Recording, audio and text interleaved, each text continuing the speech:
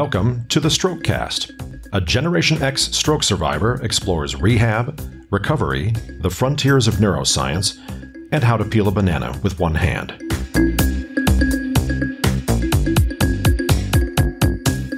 Hello, I'm Bill Monroe, and welcome to episode 13 of Strokecast. I've got some exciting news this week. I'm actually on local TV. The local NBC affiliate, King 5, in partnership with Swedish Medical Center, where I lived for a month last summer, is actually doing a series of videos they're calling the Medical Minute, which highlights the connection between patients of Swedish and the care team at Swedish. And one of the stories that they are choosing to highlight is mine. So I am now actually appearing on video with one of my inpatient occupational therapists, the always awesome Olivia. You can actually see this video airing on local TV here in Seattle, or you can just go over to strokecast.com/video. Please check it out. I am really thrilled with how this turned out. It's amazing how they can take an hour and a half of recorded interview content and demo video and all of this other stuff and cut it down to a 1-minute piece that tells a really great story. So you can check that out over at strokecast.com/video. So this week, I want to start with a story. I have an event coming up in a couple of weeks where it is going to be appropriate for me to wear a tie. Now, I live in Seattle, and I've worked in the tech industry for much of my career, which means that wearing a tie is something I just generally don't do. I haven't worn a tie since my stroke, and really, I haven't had any reason to wear a tie since then. I think I've only worn a tie maybe twice in the past 3 years. It's just not something that's common in Seattle. I'm no stranger to ties, though. I spent 16 years in Catholic schools, so I wore a tie for all of grade school, learned to tie it myself by the time I got to junior high, and then all through high school. And by the time I got to college, well, I wasn't wearing a tie every day, but on the speech and debate team, we would travel to tournaments throughout the Northwest, and at any tournament, that typically meant also wearing a tie. But now I have a decision to make.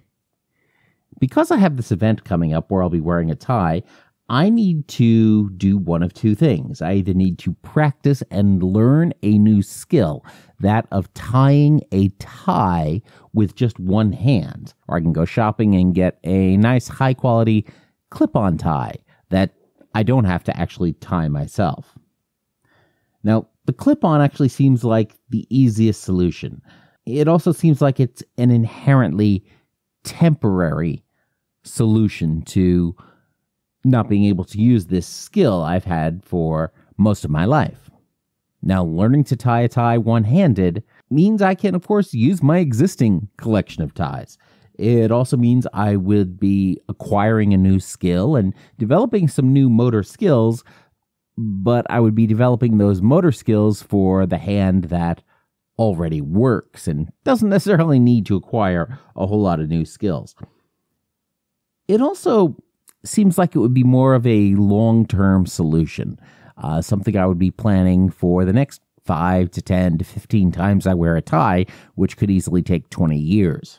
In some respects, learning to tie a tie one-handed feels kind of like I'm giving up on going back to being a two-handed tier.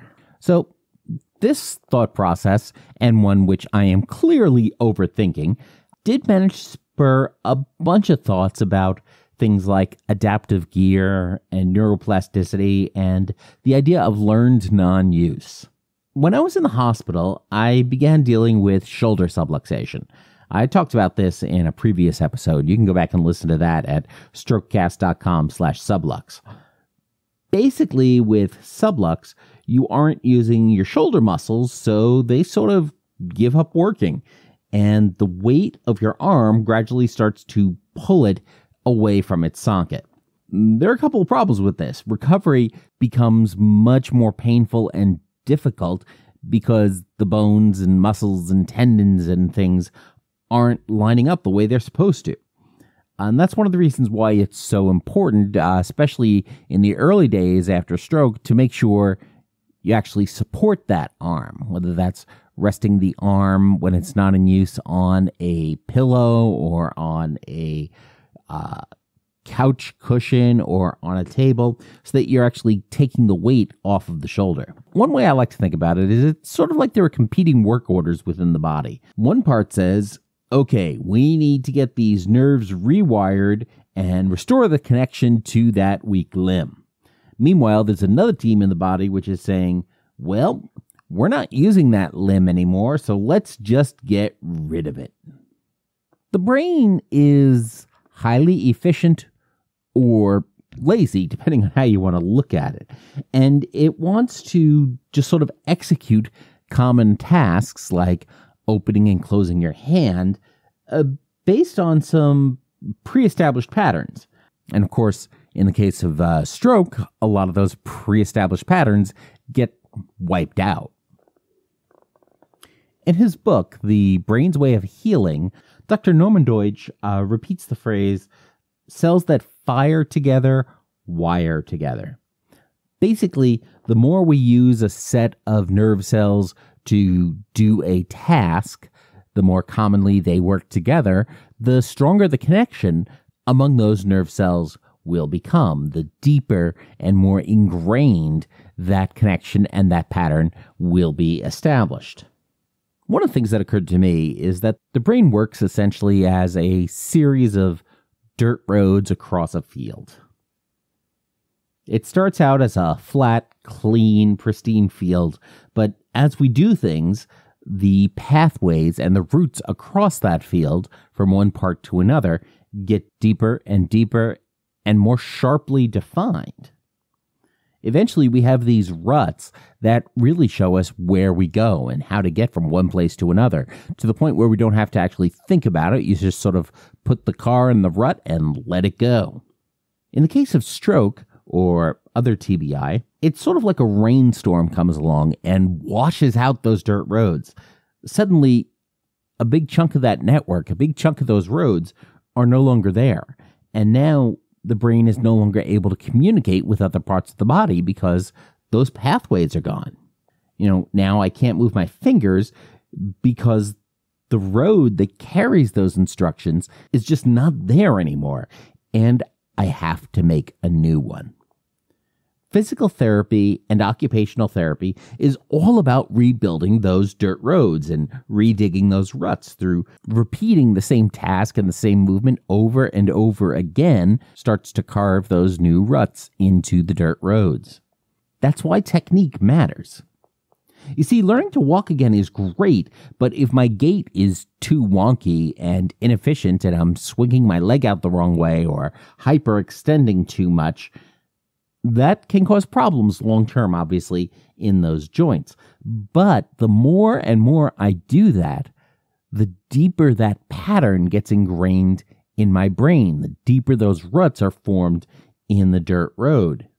So essentially, those ineffective motions become the definition of the proper motion in my brain, which makes longer-term recovery even more challenging. It's sort of why habits can be so hard to break, and why it's important to avoid forming bad habits to begin with. The brain builds these ruts, these pathways, around the things that we repeat, not around the things that are best for us. The patterns we'll establish are the patterns we do again and again and again, not the patterns that are optimized for long-term health. Let's talk a little bit now about learned non-use. As we go about recovery, one of the ways to go through life is to, figure out how to make do. It's to go out and acquire all sorts of adaptive equipment so that we can work around our disabilities, so that we can figure out other ways to do everything. And you know what? That can be great. And there's a lot of value in me learning how to do everything with my right hand only, since my left one doesn't do those things yet. And if I wasn't expecting to get my left hand back at some point, that would absolutely be the right way to approach it. but I hope that's not the case. In learned non-use, I would essentially be telling my brain through my actions that I don't plan to use my left arm. Instead, I would go ahead and develop all these new ruts in the dirt roads for doing things right-handed only. And over time, those patterns become more and more deeply ingrained and just the way that I do things. My brain would essentially give up on my left arm. It would learn not to use it. And that lesson can prevent further recovery. See, and that's the downside to a lot of adaptive gear that's out there. Do we view it as a temporary or a permanent solution? And that's one reason why my OTs, my occupational therapists, tell me to use my left hand for as many things as I possibly can, like trying to eat or turn lights on and off or for turning doorknobs, because we don't want my brain to give up on it. We don't want my brain to forget that, hey, there is this other limb there that might not be terribly useful right now, but could be useful in the future.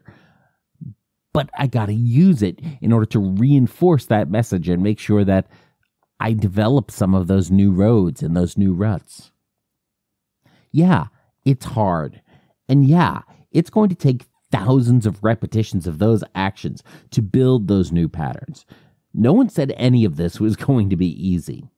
One approach of dealing with the challenges of learned non-use is based on the research of Edward Taub from the University of Alabama. It's called constraint-induced movement therapy. Basically, the idea of this approach is to prevent the patient from using the unaffected limb, in my case, my right hand, and forcing the patient to use their affected limb, their weaker one, for all tasks throughout the day. For up to 90% of waking hours, constraint-induced therapy will actually go ahead and prevent the use of the good arm. This forces the patient to learn to use the affected limb and to do all sorts of different things. Now, obviously, this is challenging, and it may not always be safe or feasible, especially in an outpatient context. And there are variations of the therapeutic approach that can address this. But the core idea is that the best way to learn to use the affected limb or to relearn how to use the affected limb is to actually use the affected limb. And as I said, this takes thousands of repetitions. And thinking about those thousands of reps also called to mind the idea of rote memory. Sort of like, when we were kids and had to learn our multiplication tables by rote memory, to actually just have all of this data memorized, to repeat it again and again until we have it memorized. And a lot of people hate the idea of learning that way in school. The idea of straight memorization seems frustrating and counterintuitive to a good learning experience.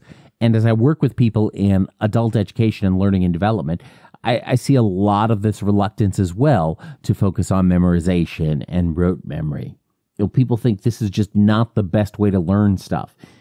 And yet, what we are learning through neurology and neuroplasticity and stroke recovery is that rote learning, thousands and thousands of repetitions, is how we build those new neural patterns and how we carve those new ruts in the road. It really makes me think more and more about, have we been too hard on the concept of rote learning? Is this something that needs a more prominent role in general education? I've been thinking about a lot of those things lately. But back to my tie. What did I decide to do? I think I'm going to go with the clip-on until I can use both hands again. Acquiring that one-handed tie-tying skill for such a rare task implies to me that it will be years until I can use both hands again, and I'm just not willing to accept that yet. Now, my opinion on this might change in a week or a month, and I could certainly go back and forth on this idea, but for now, I think the idea of going to the clip-on is the best way to get the results I need in the short term, while still not letting my brain off the hook of relearning how to use my left. And that brings us to our hack of the week, which is to pre-thread your belt into your pants. As I started becoming more and more mobile and leaving the apartment, I had to, of course, start using a belt in my jeans again. The challenge is that after I managed to get dressed, at first I didn't have the flexibility or the balance to be able to stand up and reach with my right hand all the way around my waist on my left side to be able to thread the belt properly. And it took me a little while to figure out how to do this safely. The ultimate conclusion I came to is that the best way to do it in those early days was to make sure I put the belt through my belt loops before I put on my jeans. That way, once I did put them on and fasten the button, the belt was already there and I could just fasten it as normal. This made it a heck of a lot easier and made the process of getting dressed a heck of a lot faster.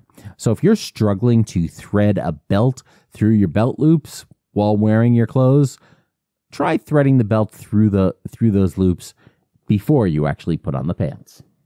And that's it for this week.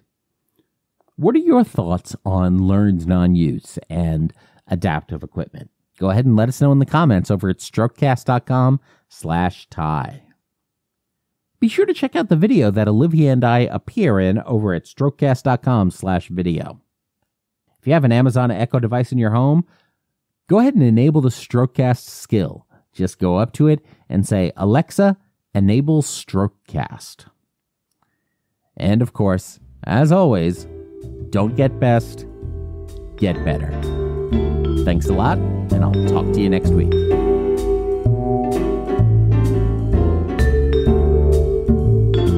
The Strokecast, Bill Monroe, and Bill's guests provide general information and entertainment, not medical advice.